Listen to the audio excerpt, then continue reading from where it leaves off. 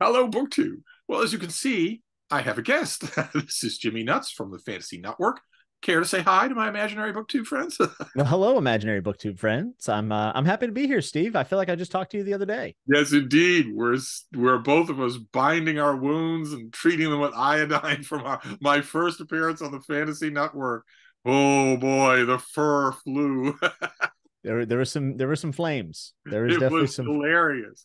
And I think I mentioned to you, I didn't think to look back at the video to look at the comments on the video until one of my own viewers said, you should go and look at those comments. And I did. And I had a hilarious exchange with a viewer where we were just going back and forth. I emailed her and said, can you believe some of the people in those comments field were calling me condescending? And she said, I know, you're never condescending. And I said, can you believe some of the people in that comments field were calling me self-righteous? And she said, I know, you're almost never self-righteous. And I said, can you believe some of the people in those comments were calling me narcissistic? And there was just crickets. Hey, Oh. 2 out of 3 ain't bad. Eventually, she just sort of sheepishly said, well, sometimes you are a bit narcissistic. My only defense is that the most narcissistic moment in that conversation of ours was provoked by you. You asked me what I thought of Dostoevsky. Yes. If your name were printed on the cover of a copy of Dostoevsky, I bet you'd have shown it to me. I mean, I definitely would have. And that blew me away. I had no idea that you were on the cover of it. I mean, that blew me away. I thought that was so cool. It's my only slim excuse. But I don't have a name for interviewing people here on this channel, but I consider it fascinating. I want to ask you a bunch of questions about BookTube, Okay. about your interaction with BookTube. For those of you who are watching my channel who don't stray into the fantasy realm of BookTube fantasy channels, the Fantasy Network is seminal to that network of channels. Is No it? matter how self-deprecating Jimmy Nuts is himself, everybody there knows him, and he knows everybody there. And everybody who's anybody shows up on the Fantasy Network on Chatting with Nuts. Although maybe its reputation has now been sullied. If anything, I think it just drove engagement. I think people were coming out of the woodwork Yeah, to who is this express Sasquatch? their love or disdain for the episode. No, I thought it was a great episode. I mean, we went back and forth. We had a good time. We had good rapport, um and I think even people who got disgruntled were entertained at the very least, right? the only the only defense I can give to people who are disgruntled when I give interviews like that is pay attention to the interviewer. If the interviewer is laughing his head off and having a ball, then maybe nothing nefarious is going on here. But before we get to BookTube, I want to go even farther back. I want to know your origin story as a reader. As a reader, Yes, okay. it's that foregrounds BookTube. Obviously, you're not doing gaming streaming here. You're talking about books. Yeah, Something that well, virtually nobody cares about. Nobody in the world reads, but you're on book. well, You read as a unfortunately, child? yes, I did. So, my parents always were very encouraging about reading. And strangely enough, the things I remember reading first, other than like Goosebumps, because my dad would read those to me and my mom, and I would read them and try to read them at the time. But I was like a late bloomer to reading. And I remember everyone was learning how to read in like second grade, and I struggled really bad. And it's not that I didn't want to, I wasn't a bad kid. I was very smart. I was in the advanced track, but I just couldn't figure out how to read. And then when I finally learned how to read was around fourth grade, like early fourth grade. So I was really late to the party. Wait, you're But when saying you couldn't figure out how to like it, or you couldn't do it? I couldn't do it, I had a lot of trouble. Part of that was that I needed glasses, and my like my teacher was like, he needs glasses, and like we just didn't get it, didn't get it handled. Things weren't too pressing back then, so I couldn't see the board half the time. But anyways, whenever I finally learned how to read, it like unlocked something for me. I was like, this is a superpower. Like I can read all these stories. And I remember like going into the elementary library and reading Tom Hardy and Nancy Drew. And I don't remember anything about the stories except that I loved them. And then I remember reading the Boxcar Children, and then reading Where the Red Fern Grows, which I think every single person has read at this point. And I just I fell in love with reading that way. And Harry Potter was really big whenever I was in elementary school. So Oh we my! actually God, something about brooms. I don't know. People like, So you were a confirmed reader before you even got to high school? yeah, and that's the thing. I was such a late bloomer to reading, but by the time I was in fifth grade, they had me reading at like a senior level, and I was in like the gifted classes and whatnot, which I ended up getting kicked. I didn't last long there because I also happened to enjoy pro wrestling and things that gifted kids don't usually do. So I'd like talk smack during the chess matches. You're not supposed to do that. They don't like that. Um, so I loved reading. And then what probably the biggest thing for me is, like every other fantasy reader in the world, was the first 2 to 3 Harry Potter books. Then I fell off. Lord of the Rings was huge. I remember going to Walden Books with my dad after seeing the movies and getting the book and being like, these books are nothing like the movies. What is going on? Like these. You came to the books after the movies. Yeah, I was 11 or 12 when the first movie came out, and I tried to tackle Lord of the Rings. And then I read Hobbit, loved Hobbit, and then put Lord of the Rings to the side after reading like half a Fellowship. But strangely enough, Steve, the thing that I think made me like truly love reading was a teenage like sports drama author named Carl Duker, he wrote out of Seattle, and he always based his stories about high school boys playing sports that were like trying to do their best in Seattle.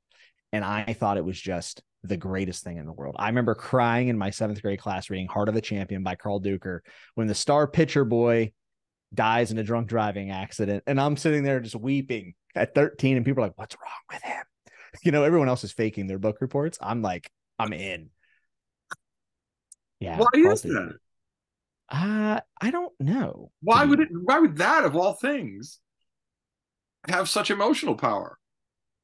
I don't know. I think one of the biggest things that Carl Duker did was the coming of age. And whenever you're 13, you're really confused. At least I was. I did not understand my place in the world. I wasn't really like my family, we were definitely like on the poorer side of things. So I didn't fit in a lot of places. And then reading a story about a kid who also does not fit in and is best friends with the star player who ends up passing, right? Uh-huh. So it's written from yes, it's written from, instead of the pitcher's perspective, written from the catcher's perspective, who is kind of forgotten.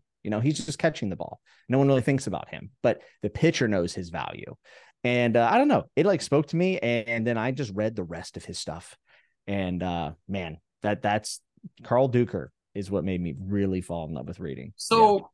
So you mentioned that when you were that age, when you were first feeling this omnivorous hunger for books. You mentioned that your family was on the poorer side. So what about acquiring books? Was that a Uh, drama, or was it a library thing? Or So it was always the school, which I told you in this our stream. The school district I went to has just gotten rid of the libraries, and I have a friend who teaches there, and he got me one of the Carl Duker books that I checked out with the library card and gave it to me last year, and it's my favorite thing anyone's ever gifted me. It means the world to me. It's falling apart too. If it's downstairs, or I'd show it off. But yeah, libraries, and then we had one in my small town, and I remember going there. And that's wherever I read Stephen King for the first time. And I remember I checked out It, and I was like 11 or 10. And the librarian made me call my mom and be like, can he read this? And my mom's like, I don't care. Like, whatever. And then I read it. I got scared and didn't sleep for 2 days. And my dad's like, you're returning that book. Like, you're not reading that anymore. We can't have you up all night. So yeah, libraries were absolutely fundamental to me having access to books. wow, that's going to please the librarians who are listening. That's for Yeah. sure. Go It's librarians. important to remember that libraries serve that function for lots and lots of people. Yeah. So I have two splitting strands of further questions. I want to ask about the move of little Jimmy to high school, but first, before I forget, I want to ask, what about the change from that circumstance to being able to buy your own books? Do you remember that? Oh, Did it strike you? yeah. So for me, going to the bookstore was like a special event because like we didn't buy a lot of books all the time. And a lot of times we went to like book fairs. They did use book fairs at this old Huh. mall. It was like where like, the mall was definitely on its way out. I don't even know if it's still open anymore, but people would just bring in crates of books that they found in their grandpa's house or whatever. And I remember picking up a bunch of like biographical, I don't want to say they were autobiographies, but they're like biographies about like Johnny Unitas, Joe Namath, and old football players. And I read those. I loved football when I was young, and I just ripped through those. So for me, I still prefer to go get the books that way. And I remember whenever I finally had money and I was like, I can go buy books, I still went to the used book fairs and I still did Abe Books, or there was another one back in the day, but I still preferred used books every time. And just in the last 3 or 4 years, I started buying brand new books. Like that is kind of still newish to me because I didn't ever feel like I was in a position where I could just go splurge on books. And now I'm starting to kind of collect books, like rare editions. It's kind of a thing, but that's like almost separate to reading. I'm sure, Oh as yeah, I'm sure you know. it is Um, absolutely. Yeah, yeah. So I mean, kind of thing. it's part of the reason why I go to work, not just to pay my mortgage, but to so I can buy these books. So in the present day, do you have a book buying budget I would say or no. estimate it? I don't want to don't want to know. Don't want to know. I told you I just bought that Conan edition. I was like, oh, it's like $60, and I spent a lot of money on books. There's no doubt about it. I probably don't have nearly as many as a lot of other people. But I would say probably like 400 books or so Hmm. in my house. And some of them are on my wife's as well. She reads. A lot of her reads are books I will not read, but you know. Hmm. So just to finish up on this, I promise I have other things to ask about. So a new book comes across your horizon, not a collectible item, Mhm. but just a new thing that's out there that you want.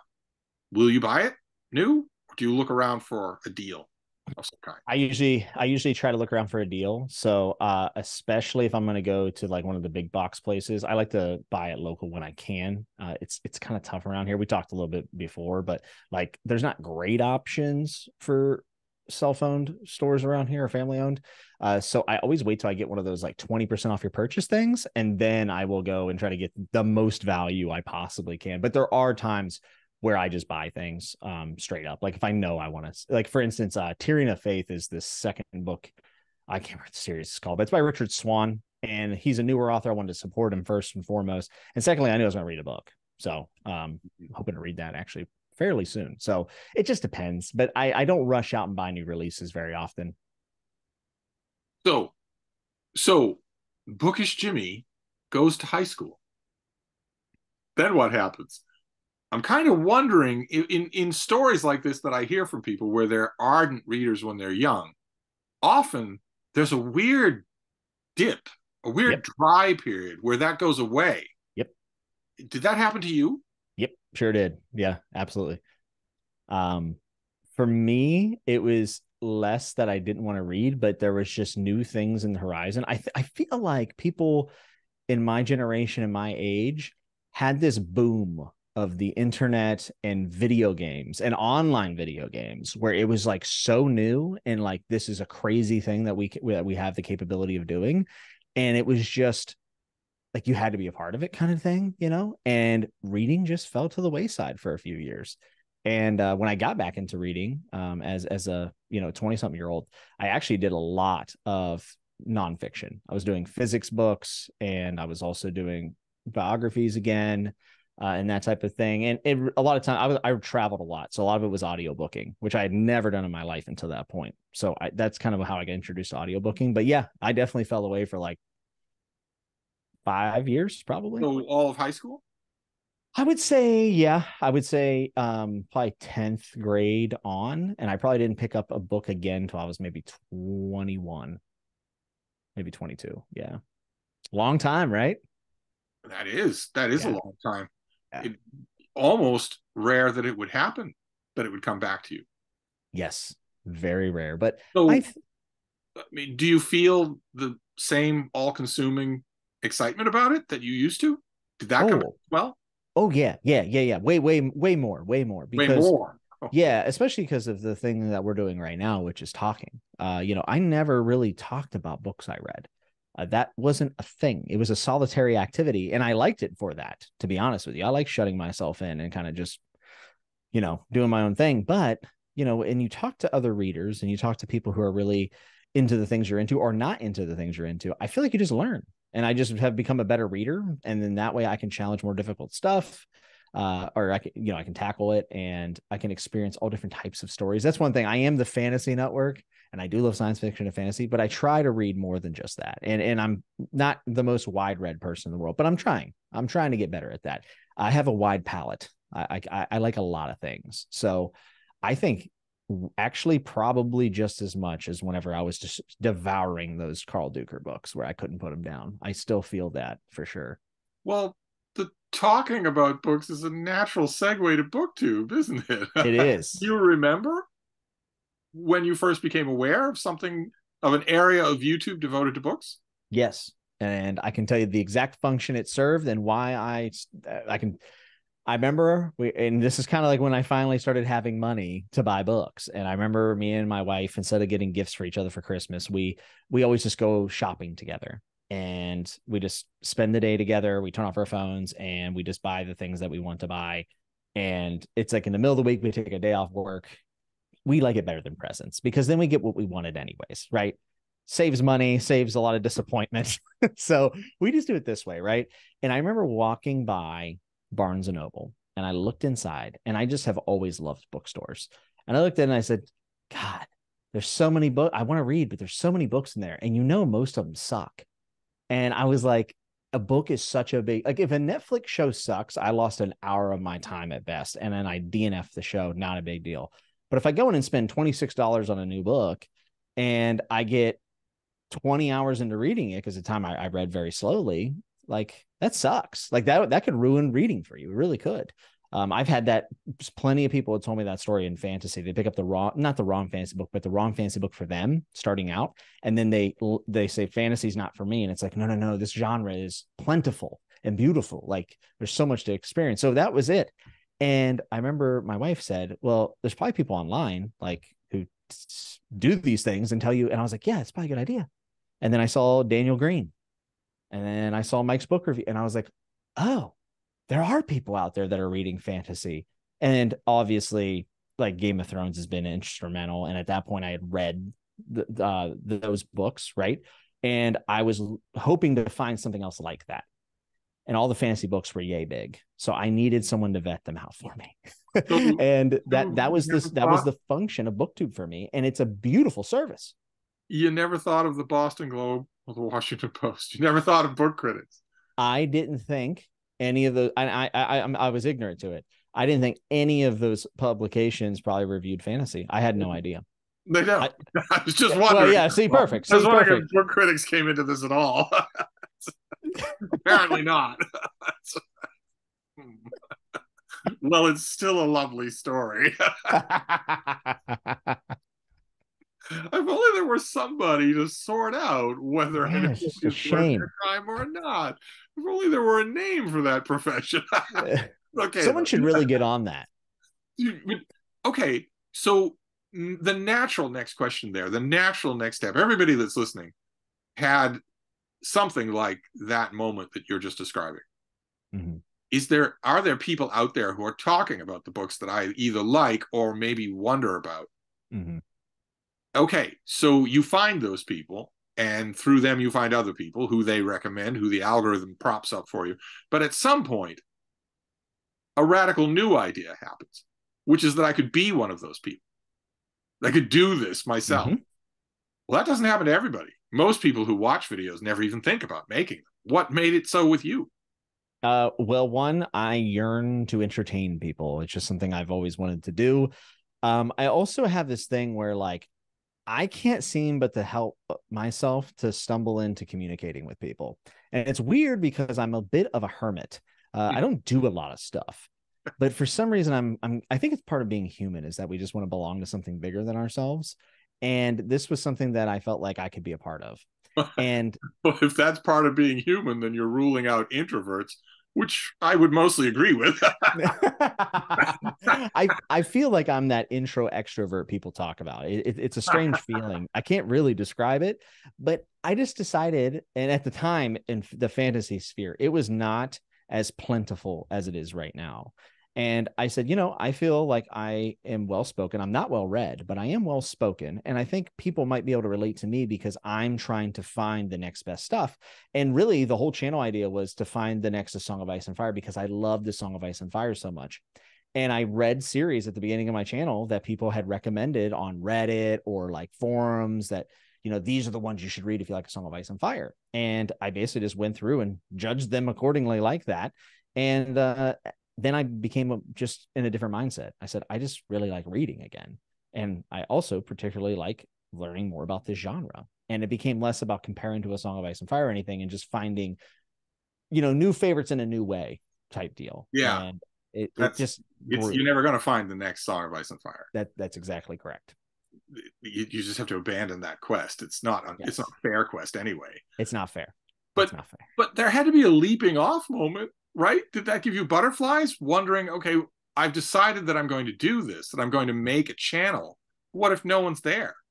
Right? There's this leaping into the dark point for most people. Yeah.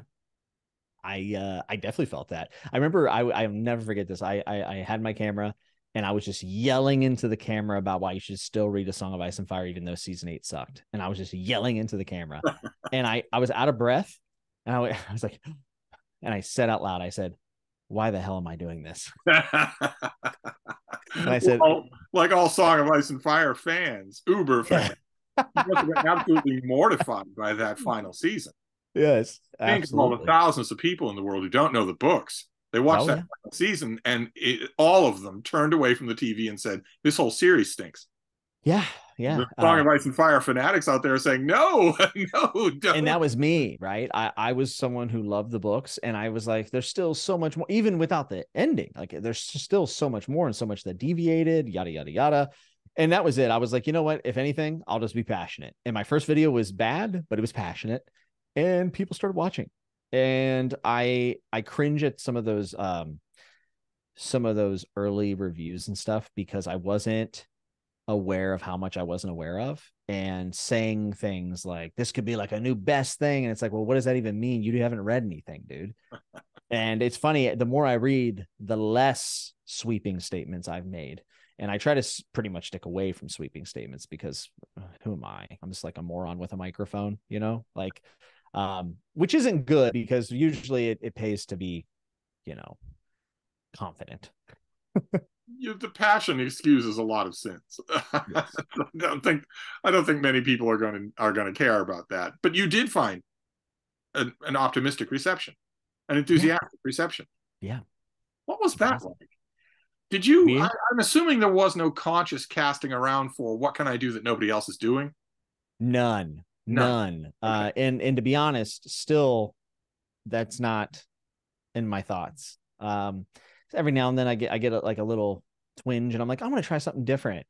But at the end of the day, this was like done as something just to communicate with people and to have fun. And that's all I wanted to get out of it. And I just wanted to talk to people about books. And it's been incredible, man. I've met some of my new best friends through this. And I found so many great books that have changed my perspective on things. And it's just a net positive overall. It's just... that phrase I always use. It's just a net positive. Yeah. That's all there is to it. It's a way for you to reach out comparatively little effort and add something completely positive to your life. Yep. Unless you're an introvert. Although BookTube has plenty of introverts. The nice thing about doing BookTube as an introvert is that there's no one else in the room. And to me, that's awkward. Like I would rather someone be in the room with me. It's whenever I'm alone and not doing something like this and I'm yelling at my camera, I always feel so weird. But now, it's been a few years, so I don't really mind it anymore. But I struggled with that at first. But you get over it. I wouldn't know. I'm rather fond of the sound of my own voice. It's very narcissistic. That's a problem for me. Plus, I'm really old, so I do these a cappella monologues even when the camera's not running. So I might as well just film them. So a cheesy question then to maybe follow up on this, because I agree with you completely. It's a net positive. It's just it's just a positive way to add something to your life, especially if you're bookish. Yeah. But the cheesy question that follows is, about the future. when you do a booktube video, or a month of them, do you think about what will you be doing? None of us can know for sure, but what will you be doing? Will you still be doing this in a year? Do you have do you to use corporate interview speak? Do you have goals I, for your channel? I don't think I have any goals anymore. And this is something I've wrestled with like recently, thinking about like, what kind of stuff do I want to make in the future? But I will say this, one of the reasons why I got back into reading like heavily, and one of the reasons why I did booktube that I didn't mention, is the fact that I had a very severe knee injury that everyone gets humbled at some point in your life. And I realized I wasn't Superman. And I was like, I need to find something that's mentally stimulating, because my mind is going to hold up a lot longer than my body is going to. And for me, the idea of a book channel was I can do this for the rest of my life. Like I can literally do this until I'm dead and I have an internet connection, hopefully. Right. So that was part of the thing. So I've always kind of just assumed I will do this forever. In what capacity and what volume of that, that's to be determined. Actually, right now I'm kind of in this mode where I think I'm pretty much just going to start doing wrap ups and chatting with nuts, because chatting with nuts is really what people seem to gravitate towards for my channel.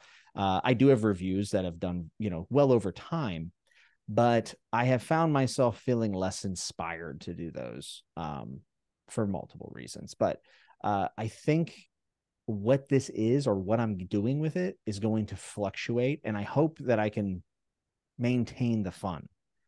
So I can just do it for the next, I don't know, I'll probably make it like another 30 years tops. So let's hope. Well, chatting with nuts plays into your strengths, definitely. Thank you. You could build new strengths, obviously, with reviewing or overviews or the tier videos that fantasy booktubers love so much. Top 10 fantasy books that are fantasy. What? Yeah. But chatting with nuts plays into your strength. You are that wonderful thing when the viewer automatically identifies with the host. That is wonderful. That if you can get that, if you can do that for an interview, that works wonders. Something I appreciate that. It's something I've always loved. Whenever I used to travel a lot, I loved talking to people at truck stops or at diners, because I travel by myself a lot of the time. And I love just meeting people and talking to them and making them feel comfortable and learning something, and to do that with the basis of like, we both like books. We might not like the same books, but we like books. It's even easier. So I think you can look right down the line of, for instance, media interviewers and see the difference between the ones where the viewer does not identify with the interviewer versus the ones where they do. When it's someone like, when it's an interviewer that the viewer does not identify with, then they automatically want the interviewer to be humbled, to be humiliated by the guest in some way. They have to side with somebody. If they can't side with David Letterman, and who could, they're going to side with his guest. Whereas they're definitely going to side with Johnny Carson, no matter what. The guest is the bad guy. Yeah. If they misbehave at all, they're the bad guy. Which I realize now is awkwardly segueing into our own Chatting with Nuts episode. How awkward. Oh my, that's not good. Let's pull away from that as fast as possible. So so you're thinking maybe concentrate on what people like and what you feel like doing. Yes. What about new ideas? I would like at some point in this to make content that is somewhat informational. I feel like I've acquired a lot of knowledge from talking to so many people about various authors or other things that are bookish. And I would like to take those and stick them in like 10-minute videos and inform people about them, specifically around A Song of Ice and Fire, because I just know so much about it, because that's like my obsession. So at some point, I would like to get the motivation to do that. I just don't know when that'll be.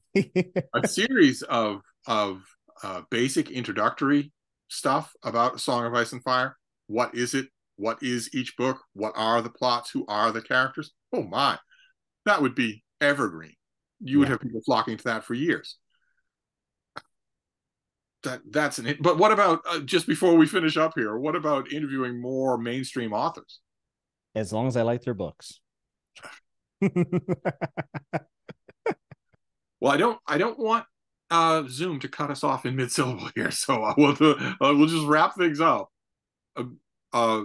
I'll leave all of your info down below. But this has been wonderful. Of course, we will hang a big to be continued sign on this until the next time I show up on Chatting with Nuts.